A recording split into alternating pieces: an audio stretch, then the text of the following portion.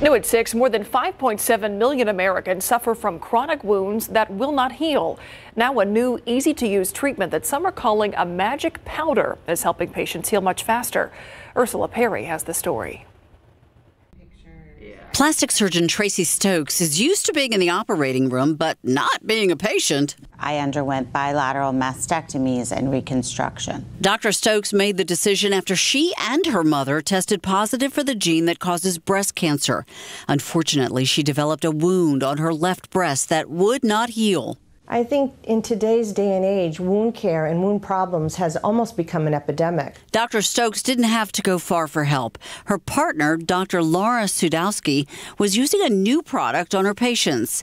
Excelistem wound powder by Stemsys is an FDA-approved biological agent that acts like a magnet. And you put the powder on a wound, and it will introduce stem cells into the wound and allow the wounds to heal. The powder is applied in the doctor's office, and the dressing is changed every 2 to 3 days. It's very interesting because you watch the cells enter into the field and start healing. Excelistem saved this diabetic patient's foot from amputation. We've been able to use it under a skin graft or instead of a skin graft to promote wound healing. Dr. Stokes couldn't believe how quickly it worked for her. Within the matter of 2 to 4 weeks, everything was completely healed, saving her from having more surgeries so she could go back to doing what she loves. I'm back in the operating room, working, playing with my kids. Right now, this wound powder is only available in doctors' offices and operating rooms. Aside from healing wounds, it's also being used on burn patients to prevent scarring and preserve a range of motion.